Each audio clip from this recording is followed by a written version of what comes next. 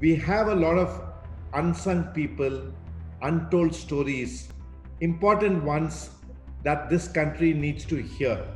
And the advantage of really bringing in the solution is that someone in your audience might be in a position to take that solution forward.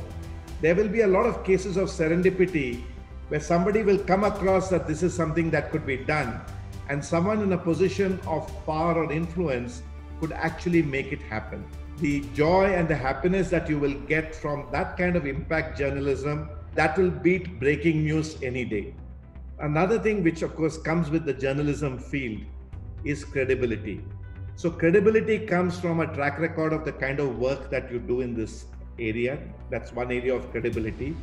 Credibility also comes from whom you're associated with, and in today's environment, who you're not associated with. You should never be the story, which no good journalist should ever be the story.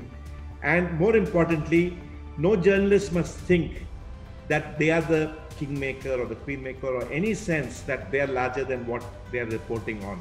I think if you keep that in mind and hubris doesn't develop, I think you're going to see a lot of success.